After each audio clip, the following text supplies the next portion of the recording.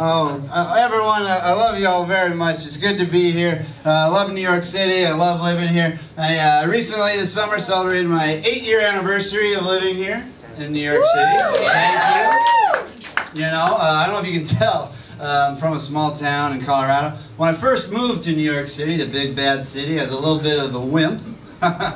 If you can believe it, all those years ago. But you know what they say, the old saying, if you put a cucumber in the brine jar, you're gonna kill its soul. In that metaphor, I'm the cucumber. New York City is the brine jar, and my dead soul, it's been bludgeoned by the city over the last 8 years, my hopes and dreams and all my beliefs. So that's that metaphor. Maybe I've toughened up a little bit, I'm not sure. I'll let you be the judge. By way of illustration, with a little anecdote, this summer I was riding my bike, and a truck driver came very close to me, aggressively close. He was trying to send a message, and he shouted out his window as he passed me on my bike, "Hey buddy, get out of the road!" And so I'm not proud of this, but in the moment, without thinking, I just reacted, and I tried to say the meanest thing I could think of, which was, "I have just as much of a right to be here as you do, sir." And that's what 8 years of soul crushing will do to you. You become a monster like that. And I apologize that I had to repeat that for all of you to hear. So New York City has been beating me from the very start. When I first moved to New York City, my first job, I was a middle school teacher. I was doing a program called Teach for America. And believe it or not, those middle school students, they could tell that I was a pushover. I don't know how, they sensed it. But the very first day of class, I got up in front of my 7th graders. I was ready to deliver my English language arts lesson. And as I was speaking, a young student named James raised his hand and he said, "Hey, Mr. Dern, dance." And so I said, "James, thank you for raising your hand." And I knew I had a choice to make. And I thought about it. And I knew that I shouldn't dance. But the same part of me that gets up here to do stand-up comedy thought that maybe if I dance funny enough, I could win their respect. And I'd be Nate Dern, the dancing middle school teacher, who danced so funny that everyone wanted to learn about words. And so I danced. And I could see any respect that they might have had for me just drain from their faces. Like, even James was disappointed that it worked. You could see he was like, "Oh man, guess we're not learning again this year." That achievement gap staying wide open. And so, it was a surprise to me when I learned that my students had given me the nickname Mr. Jerk. So I'm not strict at all. Why are they calling me Mr. Jerk? So a few weeks in, I asked one of the other teachers in the teacher's lounge, "Hey, why are the students calling me Mr. Jerk?" And she was like, "Oh, don't worry about it. It's short for jerk off." Like, that would make me feel better. She's like, "Well, why are they calling me Mr. Jerk off?" And then she explained it was because, unbeknownst to me, I had the nervous habit that when I was up at the board writing with my chalk, I would hold the chalk in my hand, and as I was addressing the students, I would juggle the chalk in my hand like this.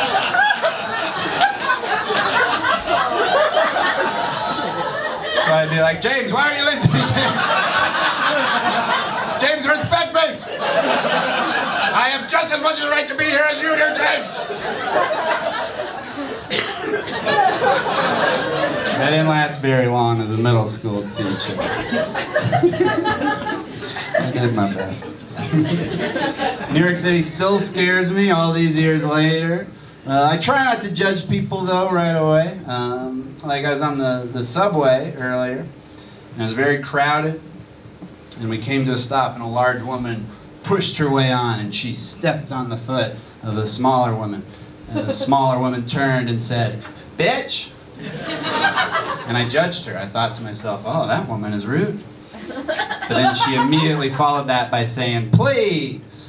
And I realized, oh, that woman is polite. So it just goes to show, you can't judge people until you hear the second half of their sentence.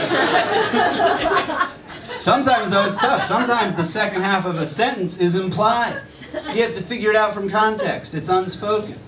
I'll give you an example. I've been trying to be a little bit healthier. I've been taking the stairs rather than the elevator at work. And so I took the 5 flights of stairs up to my 5th floor office, and I walked in, and a coworker said, "Hey Nate, have you been working out?" And normally that's a compliment. But then I realized the implied second half of that sentence was not, "Hey Nate, have you been working out, ... generally." She meant, "Hey Nate, have you been working out, ... just now?" Because you're out of breath and your face is red. And you're sweating a whole lot. In my pursuit of trying to be healthier, I have been doing yoga lately. That's actually not quite accurate. I have done yoga within the last year. I still misspoke. I ate a meatball sandwich today. That's what I meant to say. I got it wrong the first time. Wildly wrong. I think if I exercised more, I would sleep better. I'm a bad sleeper. I'm very sensitive to light, so I wear a sleep mask. And I'm very sensitive to sound, so I put in earplugs. And I'm very sensitive to having objects attached to my face and stuffed in my ear canals, so I don't sleep.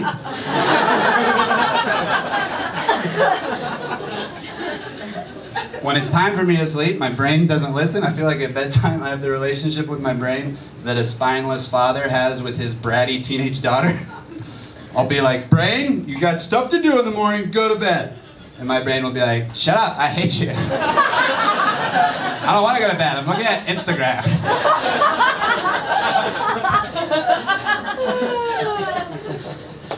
I do like Instagram a lot. It's my favorite of the social mediums. I especially like, my favorite Instagram account is Humans of New York. And if you're not familiar with it, it's an account that posts portraits of just everyday New Yorkers, often accompanied with a poignant question and answer from an interview, sometimes about some pretty deep topics. And I really think that it has made me love humanity, love my fellow New Yorkers a little bit more. But the downside is that it's made me like all of my friends a little bit less. Because when you see a friend's photo of a 3 a.m. brunch cocktail on a Sunday that says, "Sassy brunch," you're like, hey, that's a little self-involved.